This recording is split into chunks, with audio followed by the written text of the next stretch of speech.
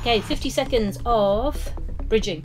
Feet hip distance apart, heels in line with your butt bones. Please find your neutral. Fingertips touch your thighs, and you roll the spine up just to fill up the space under your arms. Take a breath in, breathe out, bit by bit by bit by bit, roll your body down. Keep the chin up so there's space under your neck. And then again, you curl your pelvis up, winch it up, winch it up.